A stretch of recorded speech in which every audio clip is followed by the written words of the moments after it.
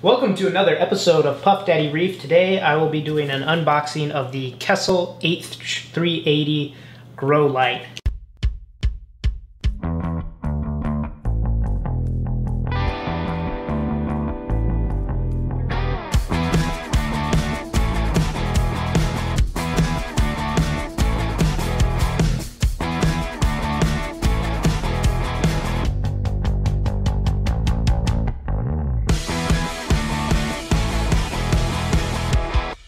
Now, you might think that I'm getting into a new hobby, but this is actually for my saltwater aquarium. Basically, what it is going to do is grow Chaetomorpha algae. Now, Chaetomorpha algae is a macroalgae. That means it's a little more complex than some of those single cellular algae that you were seeing floating around in my tank. And the idea is if I have this super powerful light beaming down on some Chaetomorpha, that will consume the nutrients faster than some of these other algae that I'm battling in my display tank can consume the algae, so it'll outcompete them. And this light is a special light. It's made by Kessil with the dense matrix array. I love Kessil lights, especially these simple kind of Canon ones. And this one has a special spectrum specifically for growing Chaetomorpha. So we're going to open this up. As always, this is an unboxing, and some people just absolutely love seeing how things are packaged. I prefer actual reviews, but I will also review the product as I go and give you more in-depth feedback at how it helps with my tank's problems. So it was pretty easy to open the box. The inner box is a white box with some tabs.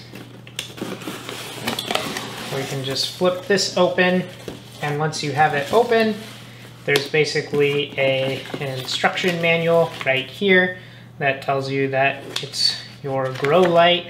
You can plug it into your wall and it will grow things.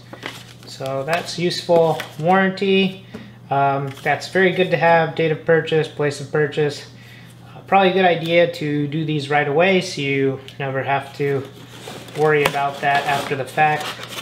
And it looks like in this box, pretty much the first thing you open up is this cardboard box that kind of shields some things. You see there's light here and a power cord. Let's take out the power cord.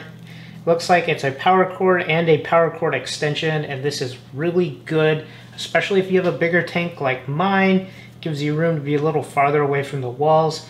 For me though, I have power outlets basically in the same location that I'm going to use this, so I probably won't use the extender, and the great thing about that is it means that this cord isn't excessively long, so that is a nice feature. Now underneath that, I'm assuming is the power brick. Here's the power brick. It's very simple. Feels actually kind of cheap, but you know, it's a power brick. And that's it. Oh, and then down here, there's actually some hanging equipment.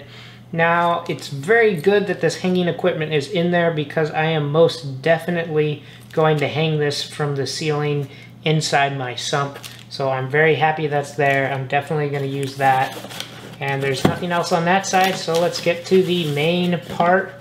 And this is the light, the main ensemble. This is everything else that's in there. It is lightly wrapped, not very padded at all, but just this little foam thing. We'll take it out. And there is the light. It has a matte black finish. Very nice. Just feels pretty solid to the touch. You can see in here, here's the dense matrix array. We'll bring it closer and see if we can get a focus on that. There's a bunch of different LEDs in there. And one thing that's interesting is this reflector has these interesting pleats in it, which you don't really see on the saltwater lights. It's a little smoother in that reflector. But basically, it's like a Canon. It's got the light in there. It's got a heat sink and a fan.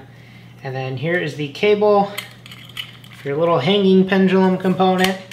And right here is your settings. So rather than having a tunable spectrum, like on the other lights where you can go through a range of colors, this just has grow and bloom. So 2 different settings. I think the one that we'll be looking for our Chaetomorpha is the grow setting. And another thing to notice is, unlike the saltwater aquarium lights like the A360, there is no input or output ports for these 5-volt controllable ports. So you have less controllability in this light, but this is just for growing algae. It's not pleasant to look at. So I just wanted to show you the spectrum of this light really quickly. So I have the light, and then like I said, there's these different settings, which you can see here. There is off, grow, and bloom. So here is with off, here is with grow, and it's insanely bright. And then here is the setting for bloom. Once again, I think we're going to be using this grow setting, not the bloom setting, because the grow setting has some of the extra wavelengths, I think, especially in the blue spectrum, that the Chaetomorpha algae also likes. So that's what it looks like. It's really bright. I'm not going to shine it at the light. And thank goodness this is going into a sump where I'm not going to have to look at it, because it is a very uncomfortable and annoying color to look at. So I just wanted to make a quick note when you're installing these, what the appropriate size pilot hole is. Now, if you want to be able to just hand twist this in, I would go ahead and use a 5/64 inch bit. Wouldn't go bigger than that. You might be able to get away with a smaller pilot hole. It just depends on how soft your wood is. But the one that worked for me was 5/64. So there she is, humming away in my tank. I mounted her right in this front compartment where the water pours in from the main display. I chose this compartment because there's really not much else I can do here. It's not a good place for refugium critters or anything, and I didn't want to take up a lot of my skimmer chamber there with the light. So for now, it's in this chamber. If you have a better idea, let me know. I have big plans for this refugium, which is kind of dark now, so I don't want to take up that space. You might notice there's something else I have here. It's an additional refugium light. Lighting it from the top was not enough for me, so I had this spare light, and this is actually for a planted tank. I said, why not? Let's take some of these Velcro tabs and just push it on there, so now it'll light the Chaetomorpha from the side. My ball has temporarily sunk to the bottom, but I'll try to get a good shot of it, and then we'll see how much it grows over the next few days. That's my unboxing of the light. Thank you very much for watching. If you have any questions of this, leave them down in the comment section below. This is a short video that I like to toss these things out on Wednesdays. My main videos will come out on Sundays, so be sure to tune in to Puff Daddy Reef on Sundays to see those. Thanks for watching, and happy reefing.